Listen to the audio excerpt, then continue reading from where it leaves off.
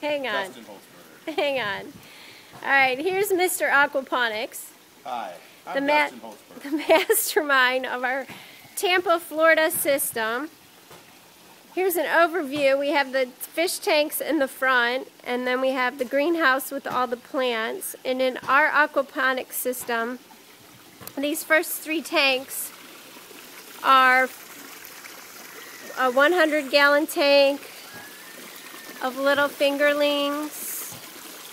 Fish in this tank are about the size of the palm of my hand. And then we have about 50 or so larger size fish. Oh, they're splashing around for you.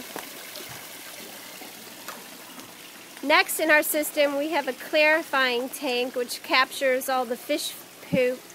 It helps it break down, and then it goes into this bio tank which changes a bunch of things into nitrates. And then the water flows and siphons in a big circle. It comes all the way around for these plants. And we had trouble getting things to grow, so we decided to use 2 different systems. We have the floating rafts, and then we also have the flood and drain. And both actually seem to be doing equally as well. For a while we had things growing up in these gutter pipes.